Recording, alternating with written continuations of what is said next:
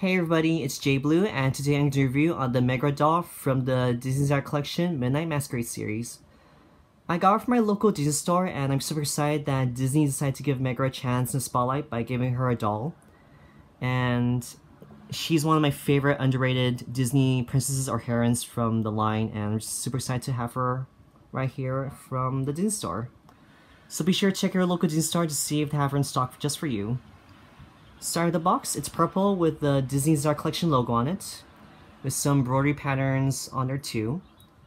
On the very top of the box, there's some gold swirly embroidery patterns with the Midnight Masquerade series logo on there too.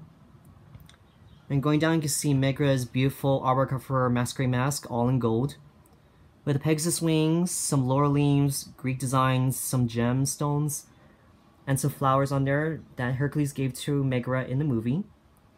And it's all decorated, all these intricate cutouts. It's very unique, very pretty. And going down, it says Midnight Masquerade series, ages 6 and up. On the side of the box, it says Megara written in gold. And you can see Megara's artwork or art sketch. It's very pretty. And here is the back of the box. And you can see Megara's full body artwork created by the wonderfully talented Steve Thompson. It's so pretty, I love her, she's a goddess. And on the left side, you can see a short summary of the Midnight Masquerade series. You can pause and read if you like. And the bottom says, it's in French, and it says, Certificate of Authenticity and Display Stand included. I'll be right back to give you guys a better look at this beautiful goddess right there. I'll be right back. Alright, onto the doll herself. Megara has really long brunette hair, it's all wavy, and it's tied to a ponytail. And she's wearing a golden headband made out of laurel leaves.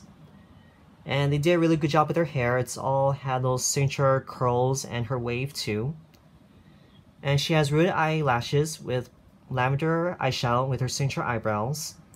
And she's wearing darkish pink lipstick. And her masquerade mask is all golden with the Pegasus wings, some purple gemstones or amethysts, with the flowers on her too. And her handle is kind of like a column, which you can see in Greek buildings. And it's attached to another handle, which is made out of laurel leaves too. And onto her dress, there's a golden shoulder piece attaching chains. And her dress is very pretty, very Greek inspired. There's all the layers, and the first area is all like drapes, and it has a purple belt. And has a golden trim or fringe. And the top part of her dress, the bodice, it's dark purple with some golden embroidery. And it's attached to this sleeve that is like a cape. Well, it actually is a cape, and it goes down to her dress. It's very dramatic, really love it. And she's wearing golden bracelets. There are 4 of them. And down to her dress, the skirt. It has 2 layers. The first layer is like a sheer lavender color with some golden embroidery, with flowers, leaves, and some gemstones on there too. And it's finished off with a golden fringe too. And here's a little cutout of the flowers that Hercules gave to her in the movie before she sang the song I Won't Say I'm in Love. And this doll comes with this doll stand, which is a good bonus to display your dolls. And here's the second layer of the dress. This is all lavender. And down to her shoes, it's golden and it's like high heels and is wrapped up in golden ribbons.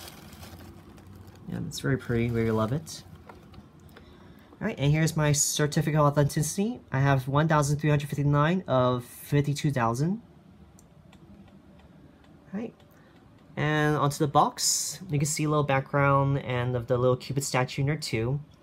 And it's surrounded with all these swirly cutouts with a chandelier on the background too. Right. So that's it for my review, and I'm super excited that Megara has her own doll in this line, and it's been a while since we have a Megara doll in the late 1990s, and it's a real honor to have her in this time. She's very pretty, really love her. Thank you guys so much for watching, and I'll see you next time.